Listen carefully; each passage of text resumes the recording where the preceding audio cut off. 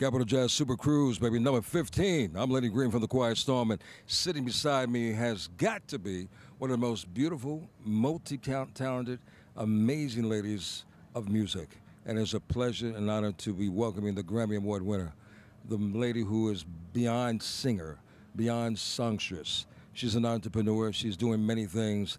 The beautiful Chrisette Michele. Hello. Hello. You are so kind.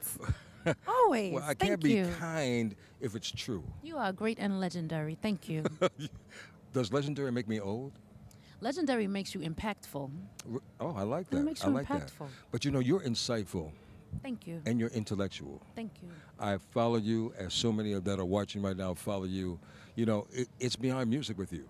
So can I tap into Chrisette Michele's world for just a little bit? Sure. I mean, you were a part of the Capital Jazz 15 cruise. You're no stranger to it. People love what you do, embrace what you do, because they love you. Thank you. So how did you enjoy it, first and foremost? I've enjoyed it. It's been fun just rubbing up against my peers. It's cool. I'm not going to lie. When Eric Benet walks into the steakhouse and you get to hear his order, it's little things like that for me. Really? Yes, I'm still a fan of, like, great artists. I'm glad you're a fan. Yeah. Eric, I love you, my brother, but for Chrisette Michele to say that, she gave you great props. And then he gave me a hug, said hi to my parents. Those are the perks. Those are the perks? Yeah. Well, you know what? Those perks for you are just as much perks for the regular folk who see you. Gratitude. Your audience loves you for what you do. So can I be a little nosy for just a second and just ask, in Chrisette Michele's world, what's going on? Bring us a I have taken it out upon myself this year to put out 52 jazz songs. I miss jazz. I miss my roots. I just came out of a 3-year-long divorce battle, and I just feel like once you come through something, you kind of got to redefine or refine yourself, and so jazz is where I came from. And so every week this year, I've been releasing a new jazz single or song, and it feels so liberating. And for some reason, it's making me fall back in love with my audience all over again. Wow. And for some reason, they already knew this is who I was. Of course. So they're like, finish getting it together, girl. We've been waiting. But Chrisette, you've been very transparent, which, you know, you don't have to be. But you're very transparent with your followers, with your audience. And I think that's what we love most about you, is that you're real people. So at the end of the day, it's like, how can we not embrace her, because she keeps it so real, she keeps it so honest, and you want the feedback. You encourage I want the feedback because it's art for people. I always say if I was making art for myself, I wouldn't ask any questions. I wouldn't put myself out there, but it's literally for people. One thing that I don't share with people really is the worship side. I can never figure out how to record it and release it. Just do it. That's what everybody keeps telling me. Please just do it. All my friends are like, just put it out there. You're a faithful woman. I've watched you. It freaks me out. I've seen your lives. You know it.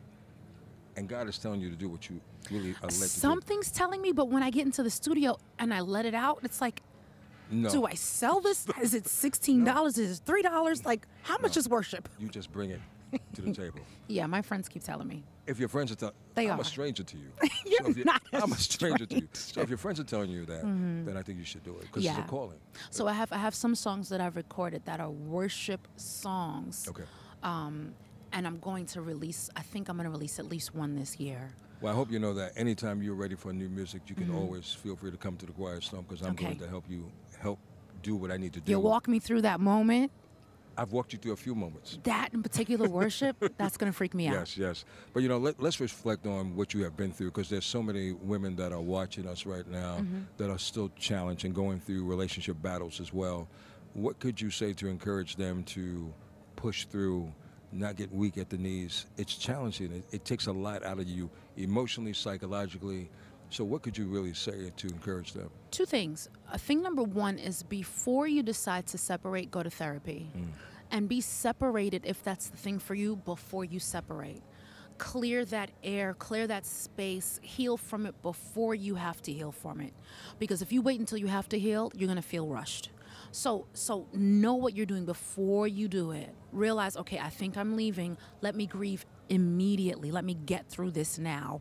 And the person that loves you on the other side of the divorce, the husband or the wife that you're with who loves you on the other side, if they really love you, they'll be with you for that process. They'll walk with you through it. It'll be uncomfortable, but at the very least, by the time those papers are served one to the other, you'll know that you're making the right choice for you. And can I piggyback on what you said? Sure. I think people should also not hold another person hostage. And I say that because I see sometimes one person signs off and the other person is just not signing off. And it's clear that it's not amicable. Yeah. And it's not going to happen again. So why not just let the person live their life? I don't think it's always clear to the other person. And you've got to find grace for that. Otherwise, you're going to be bitter. I had to find grace for the fact that he didn't, but babe, and it's like, no, I'm not healthy here. There you go. And then the other side of it is there's this weight that won't lift until it's over. You're going to think you're finished healing. You're going to think it's all good. And then when it's really done, you're going to say, oh, my God, I'm totally fine. That happens. So wait for that. Don't be discouraged if that doesn't come right away. Capital Jazz Fest. You were a part of 15, and you were a part of previous Capital Jazz System Fest in the past. What could you say to those who are watching right now for the ones coming up, next Capital Jazz Fest cruise coming up? What could you say to them that will encourage them to be a part of this fantastic cruise? One huge thing. We're bringing horns to the stage this year. The main stage has got horns, and I made sure of it. The best horns on the planet are here, and there are a few shows with horns. I'm a horn fanatic. I grew up playing the horns. I grew up with the jazz band. That's true. And so to have them on stage with me, I think it brings us another level of excellence.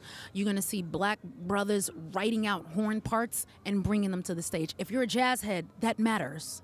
Are you traditional or contemporary? I'm traditional, but people like Mike Phillips give us the capacity to experience all of the parts. I mean, he's going to give you Miles Davis. He's going to give you smooth jazz. He's going to take you to Senegal.